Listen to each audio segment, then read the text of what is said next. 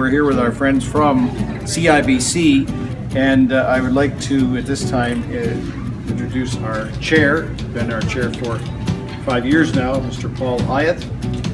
Thank you, John. And thanks to, as John said, our friends at CIBC. They're certainly big supporters of junior achievement. This $10,000 check will go a long ways to providing programs across our area.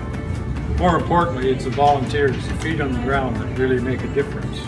On behalf of all the kids in our area that are going to benefit from these programs and from the expertise of your mentors, thank you very much. We really appreciate it. Thank you.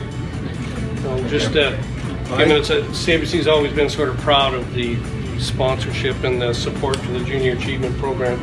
I know even myself personally, I've been involved with the in-class training a couple of times, and it's been very rewarding. The information has been well received by the students, and I certainly had a lot of fun delivering the program. So, like I said, on behalf of CIBC, we're very proud to present this check for $10,000 to the Junior Achievement Program.